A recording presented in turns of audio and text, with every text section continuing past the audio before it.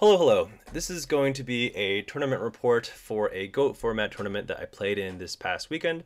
I played in the GOAT Grand Prix New England, which was held in Connecticut. I believe there were 58 players, and it was 6 rounds of Swiss. I did make top 16. I actually placed 16th after Swiss, which was super awesome. And let me show you the deck that I played. You guessed it, Reasoning Gate. This main deck is the same exact main deck as in some of my other deck profiles. The only real difference was that, well, it's actually a big difference. The side deck is quite different from some of my previous videos, and my siding strategy was very different. I'll talk about that in a second. But you can see I'm playing Sinister Serpent, which I know is a very controversial card in Reasoning Gate for a couple of reasons. But I decided to play Sinister Serpent because this is the build I like the most and am comfortable with the most. And it was a really interesting experience for me because in the week leading up to the Grand Prix, I was playing an FLC 26, I believe, FLC 26, and I had been working on this deck with a couple other GOAT community players, namely Prix and Fancy Diesel, and we had landed on a main deck that did not have Sinister Serpent in it and was a little bit more turbo and glass cannon. Let me see if I have it. I believe this is it. So it's running things like multiple Jar of Greeds, cut down on the Dimension Fusion, cut down on the Metamorphosis, no Sinister Serpent, Ring in the main, Swords in the main. And I think we all played very similar main decks, if not the same exact main deck. And I did quite poorly. By the end of round 6, I was 3-3. I ended up dropping out to play because I needed to play in the Grand Prix, but I did quite poorly. But it was a very, very insightful experience for me to watch how Fancy and Prix played and what their play style was like. And I noticed that my play style is just very different from theirs and very different from Pui's, in that I have like a more moderate play style where I try to gain some advantage a little bit more gradually, whereas Prix plays very all or nothing with this deck anyway, in that I found out that she would pass in situations where I would not necessarily pass, like pass with a completely open board. She would hold like reasonings or scapegoats or monster gates in situations where I would not necessarily hold them. And she would basically just pass and take a lot of damage and then just turn things around in one turn with a huge push, a huge OTK, which is how a lot of people play this deck, and definitely a viable way to play this deck, if not the most common way to play this deck. But it really doesn't suit my playstyle that much. I like to have a little bit more control and not try to go for just one huge single push. Rather, I like to go for multiple pushes over time. And I still go for the Dimension Fusion play, but I like to have a more moderate approach. So Prix actually did really well in the first 5 rounds. I think she ended up X3. But at least by the end of the 5th round, I think she was 5-0. And watching her playstyle with this build, it definitely made sense why she was having a lot of success and why I was not doing so great. So basically, it was a learning experience for me to realize that I don't really like this type of turbo glass cannon build as much as I like a more moderate build. One that's running Sinister Serpent. So I went back to the Sinister Serpent build, and my main goal for the Grand Prix was, 1, not to scrub out, which is always my goal, but 2, specifically to showcase the power of Sinister Serpent in this build, because I know it's a very controversial card, and I know it turns a lot of heads when people see that I'm playing this, especially in Reasoning Gate, but I wanted to show people exactly how powerful and beneficial Serpent could be, and I think I did exactly that. most notably in my round 4 against James Ark, where basically we were top decking and having a Sinister Serpent online basically allowed me to win.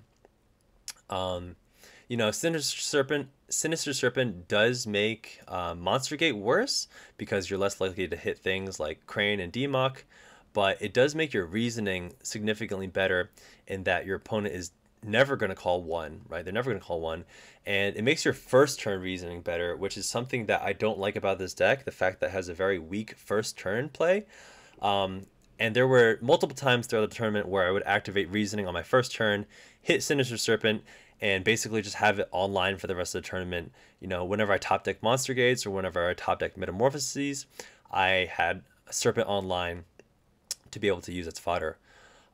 Whereas in the more Turbo Glass Cannon build, like, I think you'll often find times where you have dead Monster Gates or dead Metamorphoses. So that's why I like to play Serpent. Okay, I'm going to really quickly talk about the side deck because my siding strategy coming into this tournament was a lot different than in the past. You can see here I'm running some spice in the form of double Vampire Lord. This is some theory crafting I did with Prix and Fancy. Prix originally planted the idea in my head of running a Vampire Lord. I believe she got it from someone else, but I forget what their name was. But the idea here is that when you're playing against warriors specifically, it's very hard to pull off your combo. They're running, you know, triple Judgment and triple Kaiku. Kaiku makes it so that it's going to be very hard for you to summon a Chaos Monster. And then even if you do summon the Chaos Monster, you need to have Dimension Fusion as well. Warriors do a very good job of getting your life pretty low pretty quick. So odds are you're not going to have, you know, above 2,000 life when you successfully summon your Chaos Monster and have Dimension Fusion in your hand. And then even if you do have above 2,000 life, they have multiple Solemn Judgments, right? Like, they have one Solemn Judgment for every Dimension Fusion that you have, which you're basically just fighting a really, really uphill battle to pull off the combo. So the idea was to side out many, if not all, of the Chaos Monsters, as well as the Dimension Fusions, and put in cards that just help you basically outpace warriors. So put in double Vampire Lord. You're more likely to get your reasoning calls correct.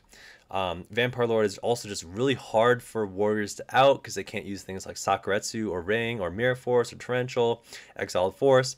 They're really their only out is DD Warrior Lady, or like attacking with a 2000 attack Blade Knight, which is a really suboptimal play.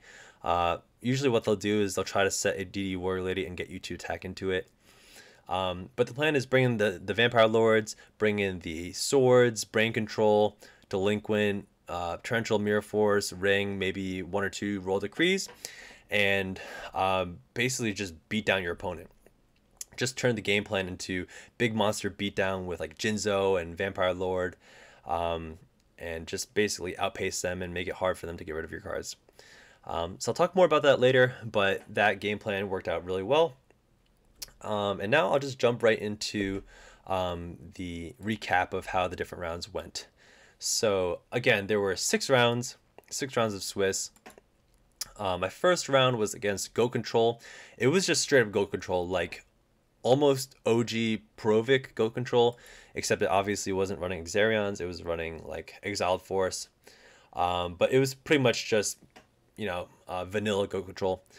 Literally the first game of the tournament, I completely bricked. I opened up triple Dimension Fusion and 2 Chaos Sorcerers, and then I just kept drawing things that were dead, like Monster Gate, Trunade, and Premat, and I basically just had to pass with a completely open board for like 3 or 4 turns straight, and I just lost. Game 2 was a little bit more interesting. I had very few cards left in my deck, and my life was, I think, 2,900 to his 3,600. My field was full of goat tokens, and he had a Spirit Reaper, which I was having a hard time dealing with. And I literally had 4 cards left in my deck, and they could have easily just, you know, kept passing and waited for me to deck out, but they were being really nice for whatever reason, and they said that they didn't want to be a degen and just pass and lose by deck out, which if you're watching next time, just take the win, right? Like you don't have to be nice. You don't have to be nice when you're playing competitively. But they were being nice by like clearing my go tokens and you know, attacking when they really didn't need to. But at some point, when I had like 4 cards left, he summoned a Mobius, which has 2400 attack, right? And 2 out of the 4 cards left in my deck were Ring of Destruction and BLS. So I basically just waited until I had BLS and Ring of Destruction. I attacked over his Mobius, and then I ringed. I was under 3000 life, but he was at exactly 3000 life after I attacked with BLS, and we tied game 2. And then in game 3, I just straight up lost. So I started off the tournament with a loss, which was a little bit demoralizing. But like 4 out of the 5 people that I went to the tournament with also lost round 1, so that made it a little bit better. Game 2, nothing really to talk about here. I won 2-0, I believe, against Chaos Turbo deck. I believe the player was a little bit newer and less experienced, so that was basically that was pretty straightforward. Game 3, I won 2-0 as well. I played against you know, that Cold Wave Last Will Earth aggro Monarch deck that I believe James Arc created or helped create. Basically, their game plan is use Cold Wave, then tribute their monster for the Earth Monarch, Gramarg, pop your back row or your monster, and also use Last Will to bring out like Cyberstein or Injection Fairy Lily or whatever, and maybe also summon Gigantes and just beat you to death, right?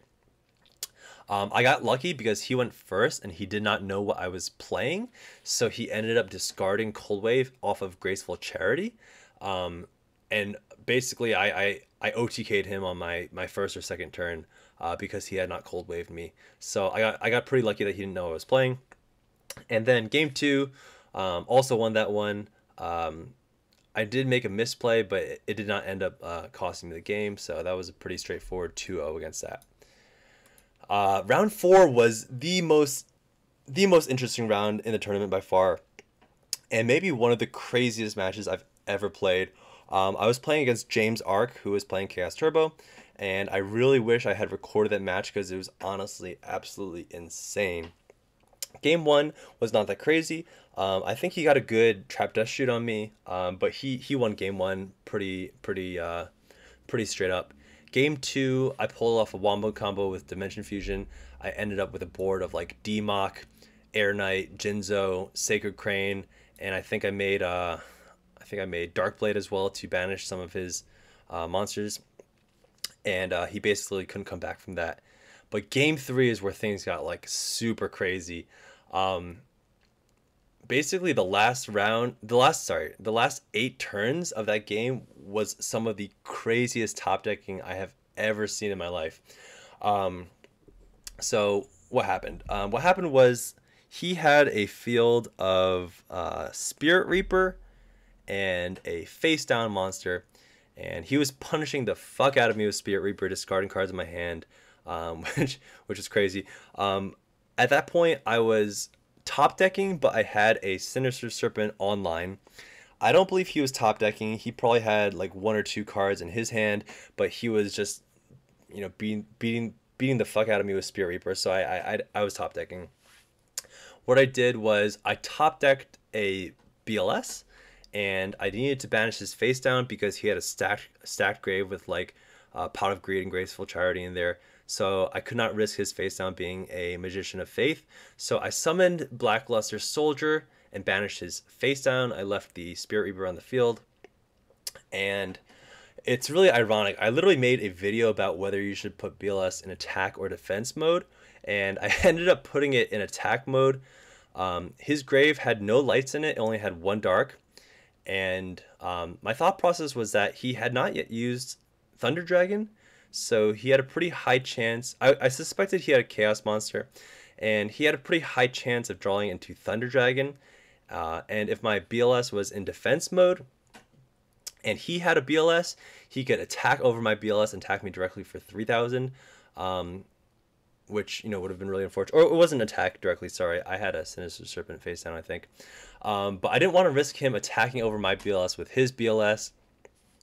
What ended up happening was he had an Asura Priest, or he top decked an Asura Priest, attacked into my attack position BLS, loaded up his grave with a light and dark, and dropped a Chaos Sorcerer in main phase 2 to banish my BLS. So at this point, I'm top decking, and I have a Serpent online.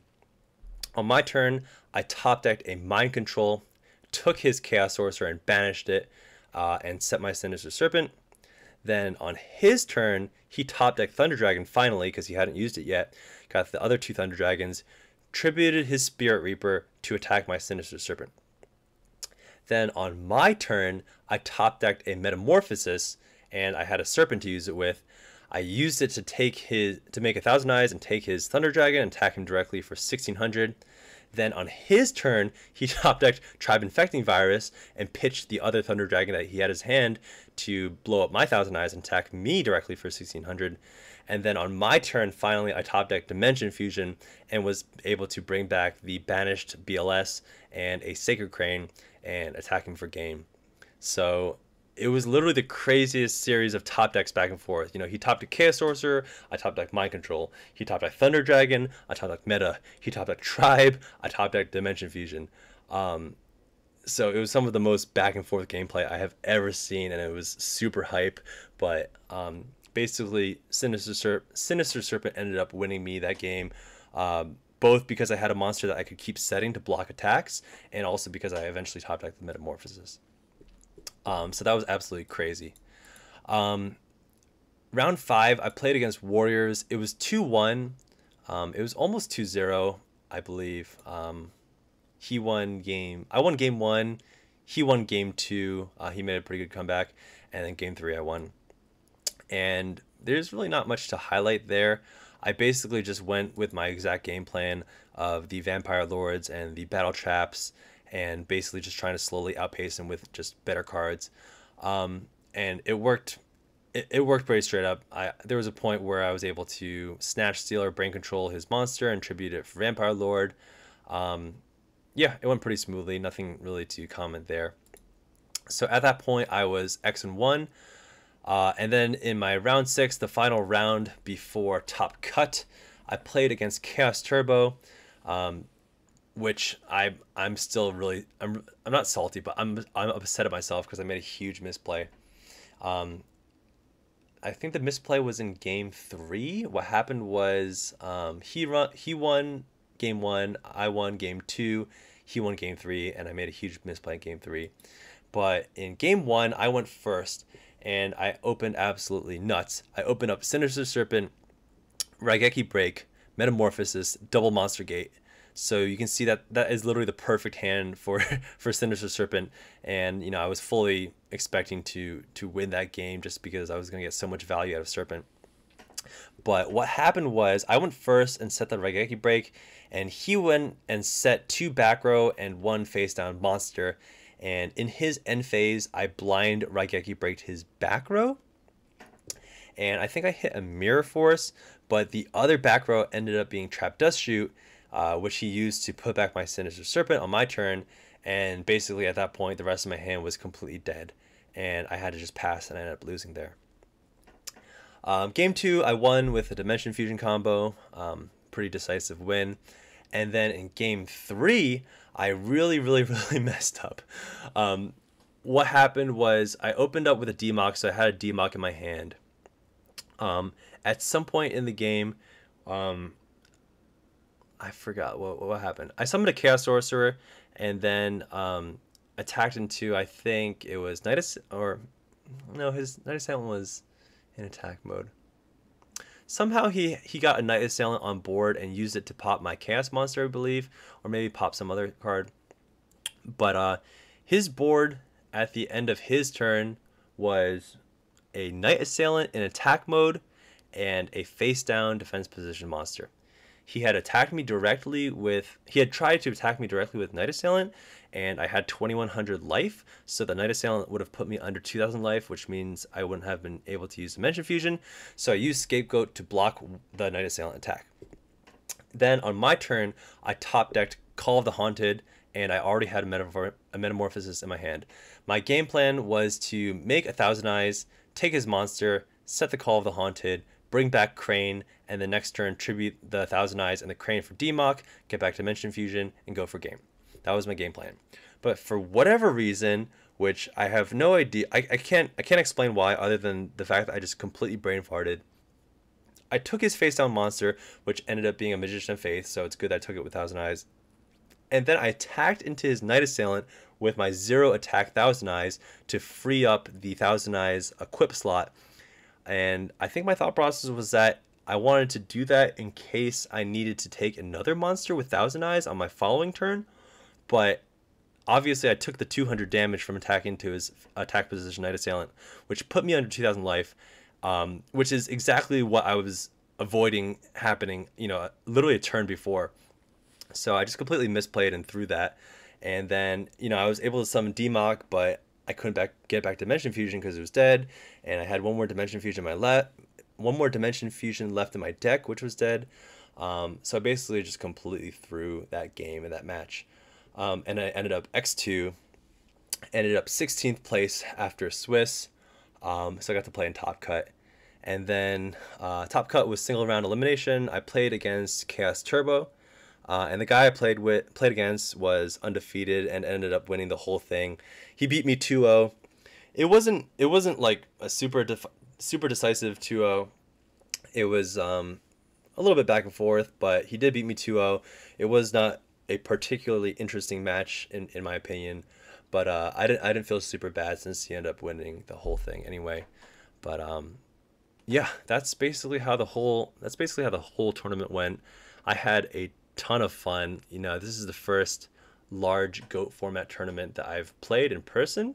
I've played a couple ones online, but I really do enjoy playing in person so much more than I enjoy playing online. I just find that I play a lot better when I play in person. I have the physical cards in my hand and I can organize them how I like. When I play online, I end up like misclicking a lot and just doing stupid things. I don't know. I just really like playing in person. And it was also super cool to meet a lot of the people who I recognize from, Discord and play online, and, get to play with some of them and stuff. So it was an awesome time. And I really hope that I have more time in the future to attend some of these in-person GOAT format events. But, yep, that's pretty much it. Thank you guys for watching as always. Peace.